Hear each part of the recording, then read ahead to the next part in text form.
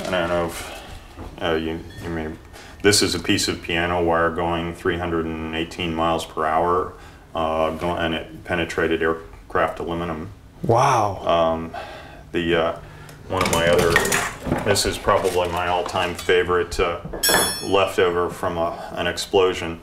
This is a this is a piece of straight steel bar traveling 22,000 feet per second. It's like Mach 4 or so, and hitting a tree. And it didn't just do a sort of a U shape. It did something like what you would have if you flung a piece of spaghetti at a broomstick. You know, it actually bowlowed around it because it was traveling. It became sort of fluid, and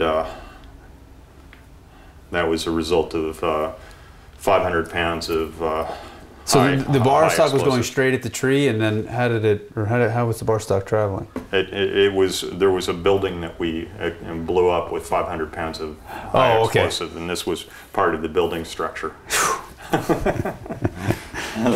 That's a don't try this at home. Yeah.